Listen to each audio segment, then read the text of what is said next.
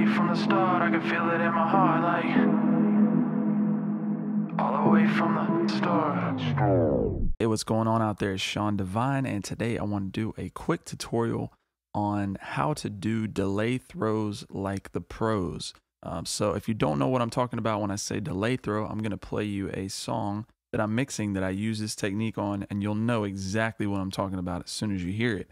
They use it in every kind of music imaginable, from pop hits to anything that is recorded and mixed properly. This is a technique that people are using to give things a really cool vibe and also to fill spaces. There's just a number of uses for this. So once you learn how to do it and you kind of get a feel for the technique, it's very useful for mixing and also just in the process of putting together the song to get it ready for your listeners. So let me go ahead and play this back so you can hear what I'm talking about. Play a little bit of this song. This is a track by Moses Stone. I'm mixing his album right now, and I use this technique throughout this record. So let's play it back. This one for the radio.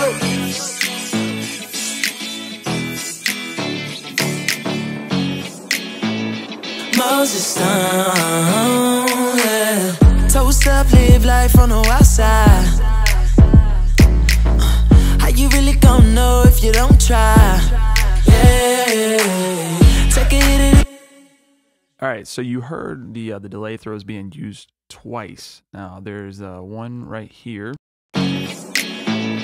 Moses Stone, yeah. Toast up, live life on the wild side.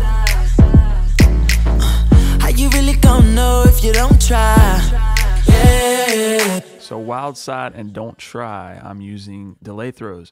Now I'm going to show you the plugin that I'm using specifically, which is Echo Boy. Now this, you can use any plugin to do this. I personally prefer this because you have a lot of control over the sound of the echo or the delay throw.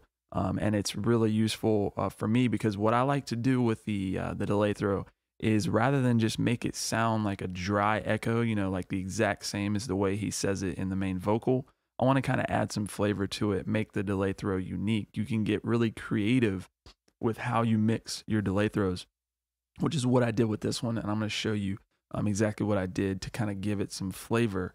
But let me just show you first how to set up a delay throw. So depending on the DAW, it's going to be a little bit different. But what I've done is on this verse layer, I have a send, okay?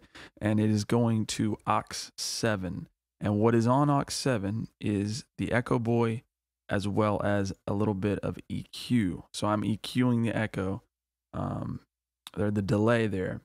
So then what we do is we have automation happening that actually automates the send. So what I'm doing is I'm controlling the amount of this main vocal that I'm sending to aux 7. So what I'll do is let me play it back one more time and just watch these automation marks, okay? And you'll see kind of how they're interacting. Let me move this over. Moses Stone, yeah. Toast up, live life on the wild side. How you really gon' know?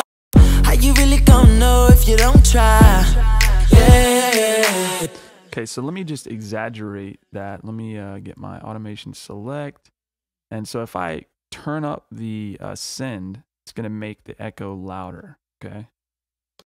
Toast up, live life on the wild side.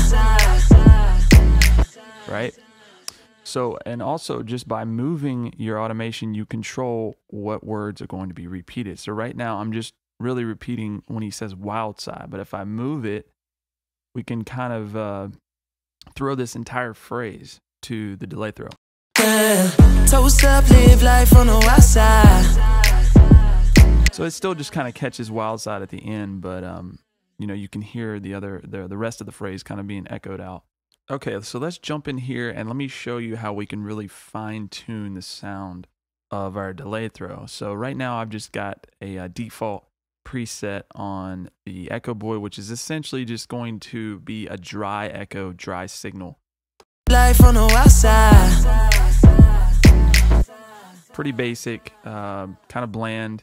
So, but that's kind of your starting point, right? And right now, the cool thing about the Echo Boy is we're on master tape.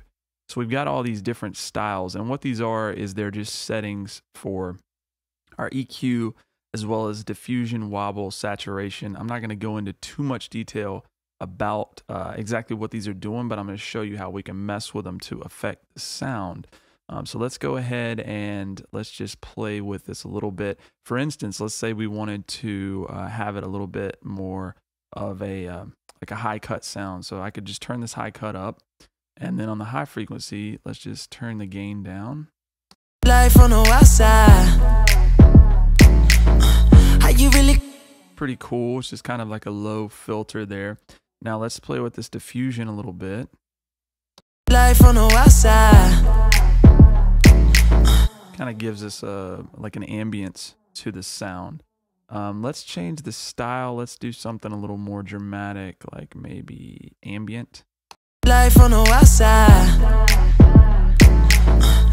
Kind of similar using the diffusion. So again, I've got an EQ here that I use just to boost a little bit of the mids, and you can do the exact same thing I'm doing in the Echo Boy plugin with an EQ just in the chain on your send after the delay or the echo plugin. So, but the flavors, the EQ in the Echo Boy is really good. I like to use it. So let's just go back again to a default. Let me go to, let's just do master tape, and then let's turn off the EQ.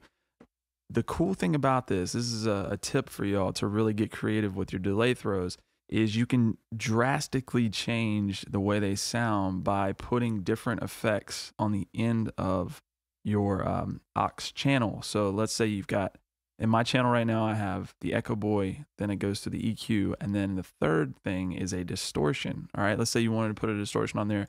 I have the Devil Lock on here. So let me show you how you can get some really cool effects. You could use a flanger, you could use a phaser, all kinds of different effects to make your delay throws sound really cool. Life on the outside. How you really gonna know if you don't try? Yeah. So again, you can just hear some very interesting effects. Obviously, that doesn't really match the track, but just as an example, again, there's so many possibilities. I use a lot of different effects on the end of my delay throw chain just to give it a unique flair, because like we were talking about at the beginning of the video, this is a technique that is used across the board, so you're going to hear it all the time. If you haven't been noticing it, now you'll notice it when you listen to music, how present this is. So I think it's really important to use some of these techniques in terms of adjusting your aux chain to make the delay throws sound your own and sound very unique. But again, this is a very powerful technique to use to, again, fill in spaces, to accentuate certain phrases, and really just to make the vocal more interesting in your mix. So if you have any questions, feel free to leave them below. Again, really appreciate the likes and subscribes, and we'll be back soon with more videos.